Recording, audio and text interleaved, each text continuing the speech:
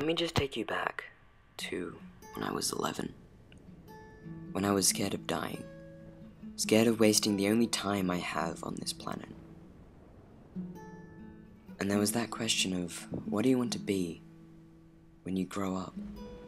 A question that would always make me stay up late and just think for hours.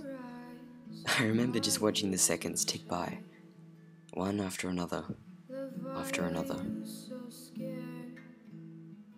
I don't know why I was that obsessive, and I don't know why I was that scared.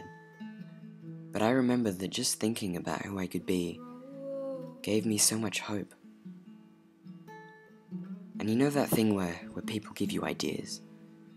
Like, oh, maybe you could be a writer, or a teacher, or a tennis player, or a musician, or a designer, or a doctor, or an apple picker. People would just give me all these ideas, and although they were all perfectly valid, they weren't exactly what I wanted to do. But the annoying thing was, I didn't know what I wanted to do exactly. I just knew that the suggestions people gave me, they just didn't fit with me.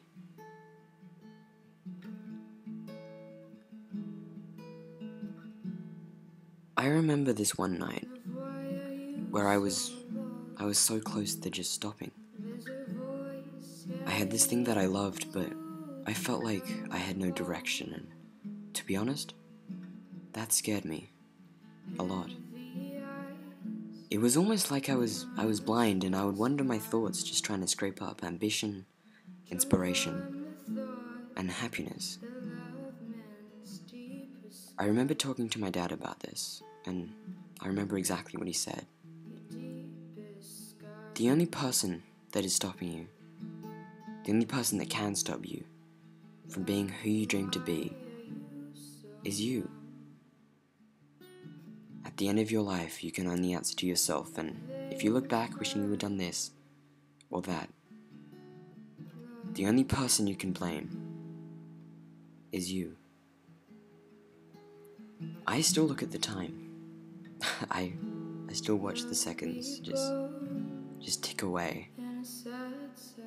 But I don't get scared anymore. And when people ask me that question, I smile because I finally think I have the answer.